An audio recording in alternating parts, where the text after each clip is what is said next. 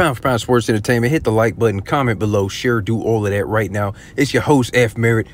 Hit that subscribe button if you haven't hit the subscribe button, baby. It's going down. Listen, Errol Spence, Terence Crawford, July 29th.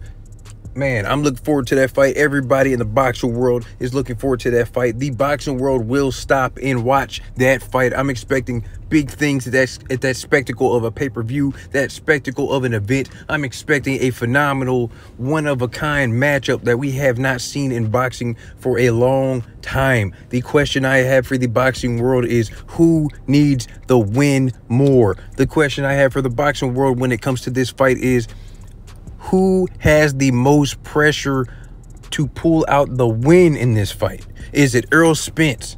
Is it Terence Crawford? Let me know, ladies and gentlemen. What happens? Terence Crawford is already a Hall of Famer. He's already been undisputed at 140 pounds. Errol Spence is one belt away. That's right. He just needs that WBO belt. That WBO belt to complete undisputed for 147 pounds. That's all he has to do. He's going up against Terence Crawford, man. Was it a 3-division champion? Come on, man. 135, 140, 147. And then Terence Crawford says he wants to go up to 54 to take on Jermell Charlo, who is the current undisputed champion at that weight division. So both guys have a plan, okay? Both guys have things they want to accomplish. I don't know who has more pressure on them, honestly.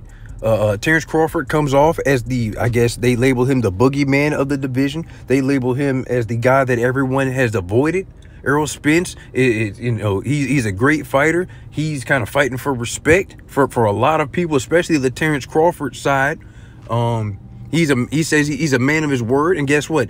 He is a man of his word. He did exactly what he said he was going to do, and that was clean up his side of the street, collect all the belts on his side, and he was going to come see Terence Crawford. And that is why we are here July 29th, ladies and gentlemen. It goes down.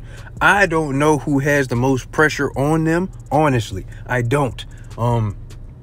Like I said, Terence Crawford already is a Hall of Famer. If Errol Spence loses this, essentially he will be having to move up to 154 beltless.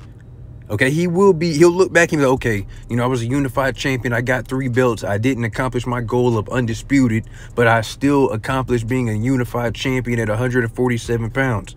I got 3 belts, the WBC, WBA, and IBF. It is what it is. You know, some people look at that as unsuccessful. That's still a success story. That is still a great story. You still were a unified champion. A lot of fighters can't even say they were unified champions. A lot of fighters can't even say they were a champion, period.